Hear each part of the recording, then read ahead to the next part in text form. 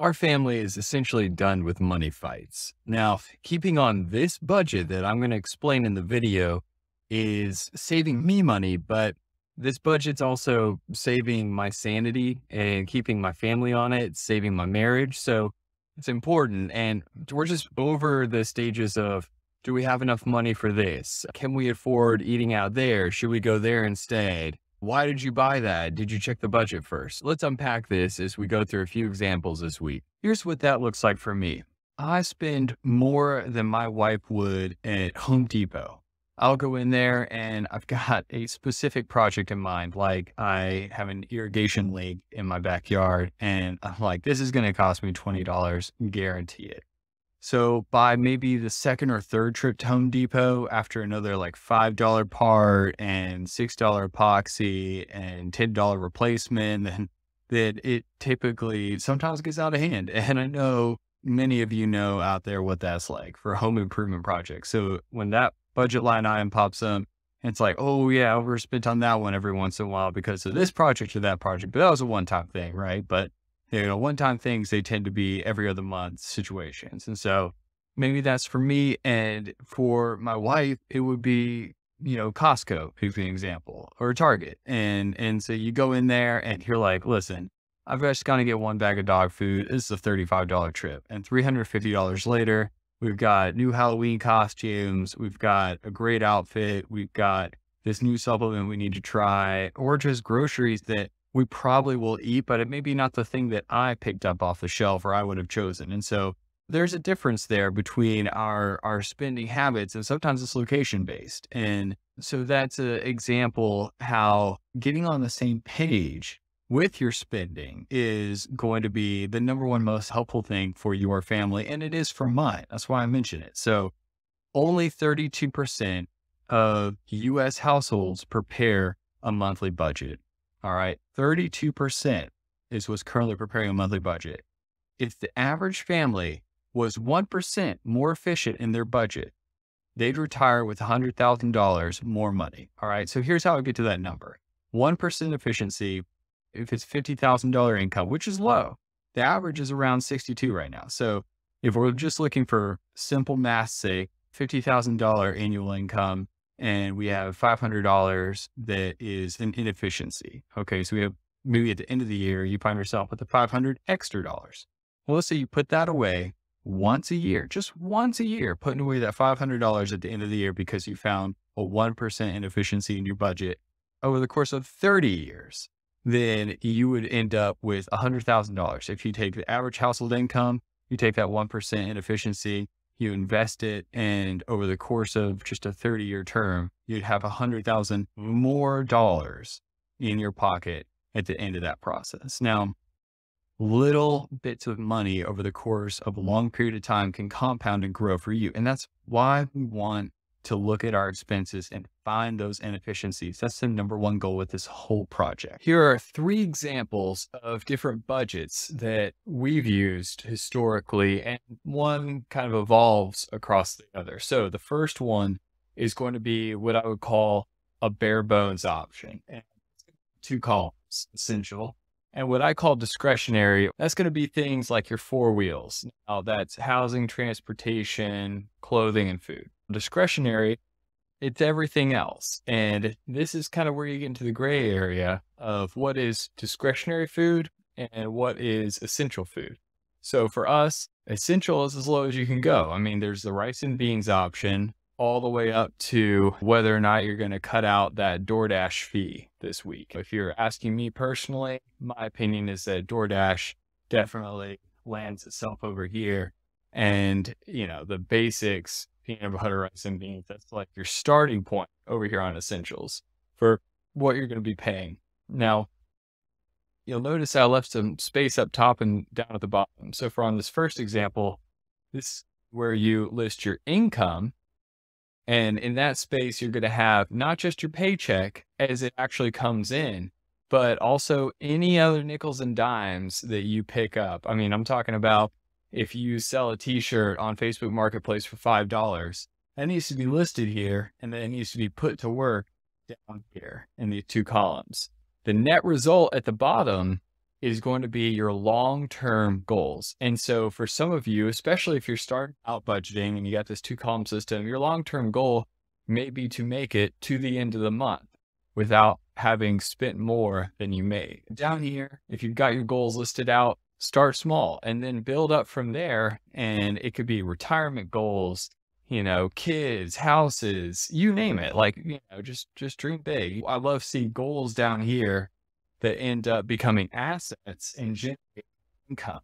If you want to know how wealthy people are seeming to collect more and more value over time and more wealth, it's by having these goals serve the purpose of the income side, not just focused on expenses, because that comes from the income down, but really starting with your goals, having it influence your income and building up what you can then spend on and spend your money. All right, that first budget, the 2-column budget, that's a real paycheck to paycheck mindset. And that's a great starting place. But when you're ready to graduate from that and you're really starting to think month to month, that's when we get into more detailed categories. The next step is just to make this middle section more detailed. We're starting to break it out into specific goals for each of those.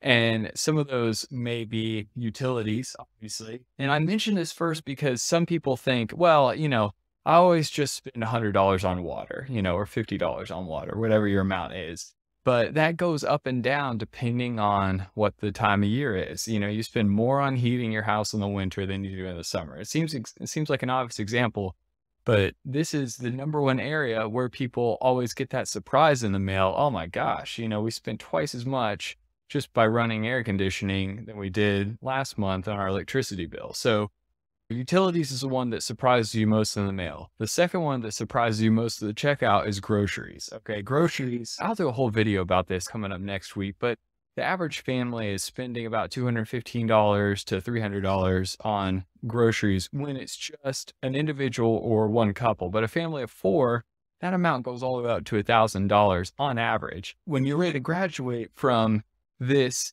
2-column approach, it's time to get specific with your categories. And this is where having not just a pen and paper or back of the napkin math that most of us start out doing, but really tracking your categorical spending and really looking at this more on a month-to-month basis, or maybe even starting out each week. You've got your utilities, your groceries. These are things that tend to fluctuate, and maybe you can cut back in some of your habits and spending if you see that. Or, a budget is permission to spend. So if you find yourself stressed out at the grocery store, can we afford this giant thing of toilet paper? Do we need it? Eventually we will, but maybe this thing is so much that it's going to outlive me. When you're looking at your grocery spending, if you know that you have money set aside for that, then it can be liberating. It can give you permission to spend that money. And one way to do that in the beginning is to have an envelope system. I'm not necessarily a great artist, but so you would literally go to the grocery store, you would have an envelope with groceries written on it. This is your like grandma's way of budgeting.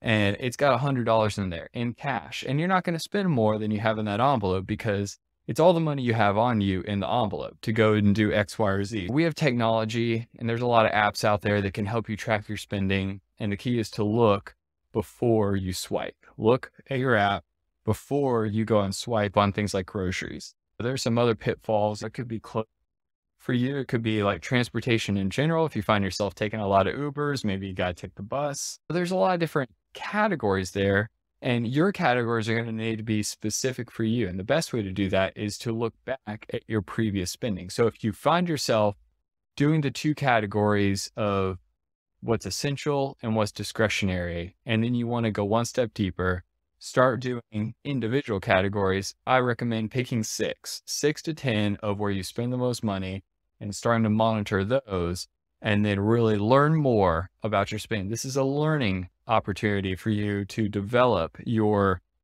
attention and your sense of self month to month when it comes to your budget. All right. So first we had the 2-column, then we had breaking it down to even more specific categories. And finally, your third example of a budget that we've used, and this is where we are now, is to max out putting every dollar to work. So as money comes in, it's a specific role, not just with your, essentials or discretionary spending in 2 categories, not just in like 6 or 10 categories, but we have a zero sum budget where every bit of income has a specific role. And some people do that here with, a few larger categories and buckets to put money in. But when you have this progress through the stages, you get to example 3, we found, and I find in my budget that I've got some left over. I've got money to work with. We're talking having extra money beyond retirement, beyond spending goals. And so then we get into the long-term mindset and not just thinking about do I have enough money for this month and next month, but 6 months, 12 months, 18 months down the road. This all really kind of boils down to your goals. Then there's all that stuff that shows up, not on a monthly basis, maybe not even on a yearly basis, but you have all these things that we call sinking funds. A sinking fund is when you're taking money and setting it aside to replace your tires. Let's say like once every 5 years, you got your tires, your brakes, things like that. For me, it takes us about $73 a month to maintain our 2 automobiles, over the course of their life. And what happens is it's not just $73 a month, in, out, in, out. It's $73 a month that builds up gradually over time. And then just like a few days ago, when I get a flat tire and we're going over to Costco to get that tire replaced, and it's something that it gets slashed, it's a big headache, no one enjoys it, but I've got true peace of mind because I've got $73 going into a sinking fund. And I know on average over the course of 5 years, that money is going to build up and then get depleted by a flat tire and build up and get depleted when the brakes are worn out. And so that's your auto maintenance sinking fund. And some of those others may be when you're saving up for one big expense, like a down payment, or if you're paying down principal on something. Like there's all these different things that you could be saving up for or deploying money into that's not a regular expense. Maybe it's not a long-term goal like retiring, but some of those, you could get those big bills that come around, things like insurance. And if you pay annually for different plans, and you don't want that to derail all this good stuff you're doing. And so what we want to do is we want to, really look at our transactions over the course of a 12-month or a 3 or a 5-year cycle. The way I find the best way to do this is with a spreadsheet, but in all reality, if you're really getting into that habit once a month of checking on your budget, categorizing, making sure that you're keeping your balance between your 2 columns, doing all this stuff up here on a monthly basis, you'll start to really notice where you're able to put that money and keep track of it. To sum things up, how I keep our family on a budget, here's 3 things to take home. 1, definitely keep yourself on a routine, reviewing your budget with your spouse. So my wife and I, we get together once a month, and she brings the snacks and I bring the numbers because I'm the nerd and she's the free spirit, and that's totally fine. We get together once a month, we look through the transactions, the categories, and we look at our goals to see how our spending the previous month is impacting our future. Number 2 is we put every dollar that comes in to work. So for every time we make money, it could be a big commission check that comes in, or it could be $20 from selling some secondhand clothes on Facebook Marketplace. We take that money and we put it to work. But number 3 is we avoid debt. And the way we do that is we only spend the money that we've got. We don't spend money that we think we may get next month or next week's paycheck. So we only spend the money that's in the account. We only spend the money that we have in our hand, and that keeps us on track. So to get you started, go ahead and sign up for our free newsletter, and I'll give you 3 budgeting templates to track along with the 3 examples that we covered.